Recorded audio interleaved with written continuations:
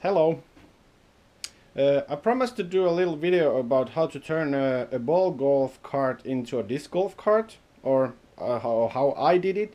So here are a few tips from my perspective or my point of view, how I did it, and it's been a working one. I've had my cart, which is over there. I've been using it for a year now, and I made another one for my friend. Because when I bought that one, I also bought this one. They are the same. I bought two. They cost like under 20 euros, or with the shipping from England, they cost somewhere around 20 euros. So they are not expensive ones. And let's see. First of all, the cart itself. How can I show it to you so you guys can see it? Let's put it this way. Sorry. The cart itself, it's a two-wheeled one.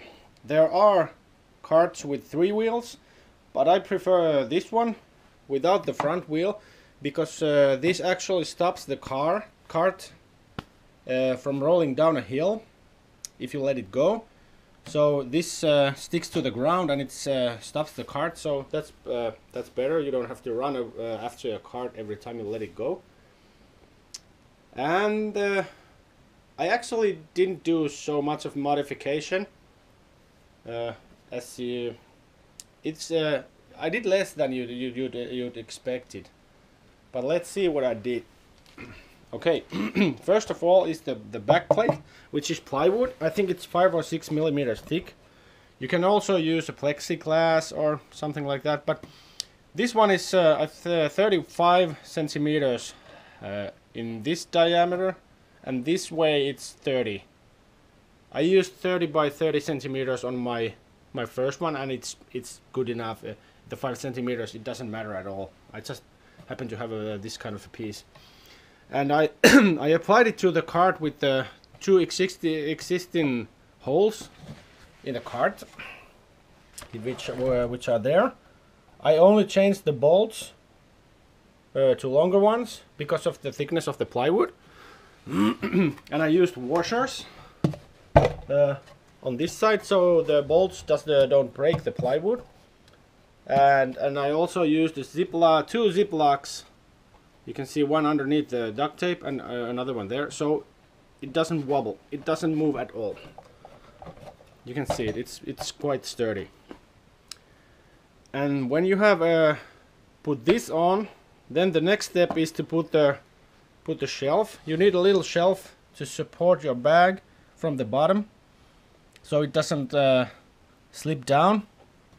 And when you have this, it's very sturdy to use. I had to drill a hole here to apply this. It's this kind of a piece of metal. You can buy these from a hardware store.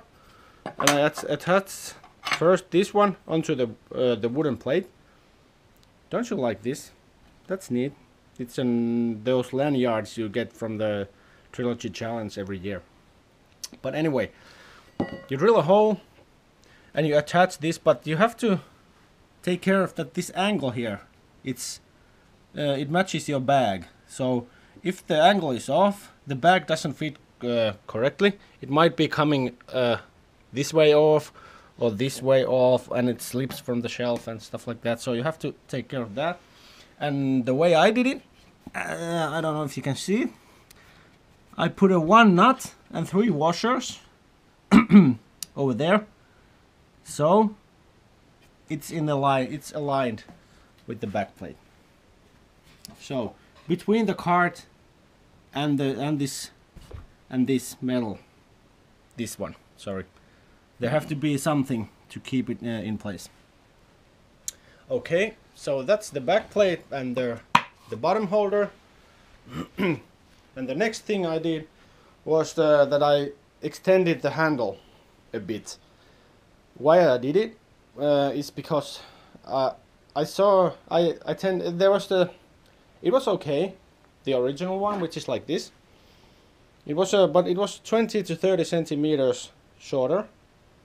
The handle itself was okay, But what happened is was that when I was pulling the cart, I started to see the thing happening that I hit myself with the wheel on the heel of my shoe, and that problem went away when I noticed that by extending the handle, you can the cart is left more behind you, so you can walk easily, and you don't have to kind of like constantly think that you're going to hit yourself with the cart.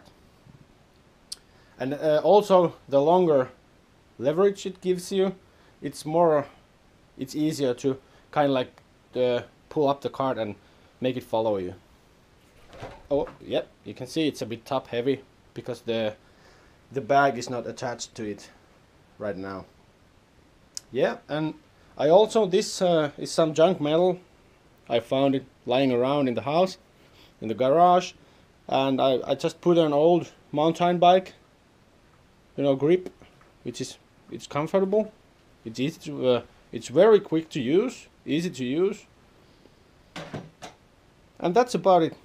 That's the basics that you need to do. Everything else is like, they are like little things if you want to like pimp up your cart. And I can show you mine. This is my cart. I've been using it a year. As you can see, there are a little bit modifications to it, more than just the regular one. And what I did to this is first I attached to an umbrella holder. You can buy these from golf stores. This is originally made for a golf cart, so it obviously fitted very well here. It's screwable, you can move it up and down. Of course I have my PDJ number and stickers and stuff like that. And then I made a putter pocket out of an old plastic juice canister, 10 liter. I just cut it up and used the plastic. Just so I'm putting with the daggers, so it has to be a little bit bigger, you know, the holder. But when you're playing with the cart, it's so much easier to have a putter pocket here, so you don't have to bend down and grab your, instead of like putting them every time here. So you can have this space for something like your approach discs or driving putter or something like that, but I like to use this holder here. And you can also put your scorecard here. And what else did I do? Yeah, the holder this is the same, the handle, and this one sorry, I have here, what I have here is a pouch that I keep my towels in. I can also put a extra water bottle here. This one is from a Surplus Army online store. It's used it's supposed to be attached to a service rifle to collect the shells, empty shells. But it's a waterproof. You can put your towels here, even if it's raining, they stay dry, because you know you can close it like this. This is handy. And then I attached a water bottle holder. This is the ones that you use to attach they are made for your bike or mountain bike or race bikes, or any type of bike. So I can put another bottle here, or I can put my JBL Flip 3, you know, the Bluetooth speaker here, if I want to listen to music when I'm playing or practicing. That's very handy. Then what I did, oh yeah, the handle. This is kind of like an important thing to do. You might want to have a handle here, and the reason why is because sometimes, every now and then, sometimes you have to lift the cart when it's full, and it's kind of heavy. So it's easy. You just grab here with your right or left hand and just pick it up over a fence or something like that, the stairs, a ditch or something. It's easy, and off you go again.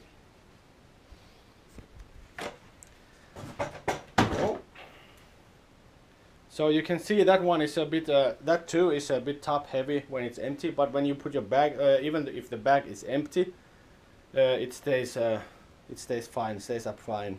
So yeah, it's pretty simple to do thing to do.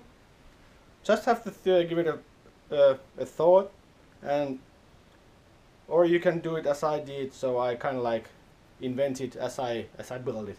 The first one, yeah. The second one was easier because I knew what to do. So there it is. Enjoy building your carts. They are easy to make.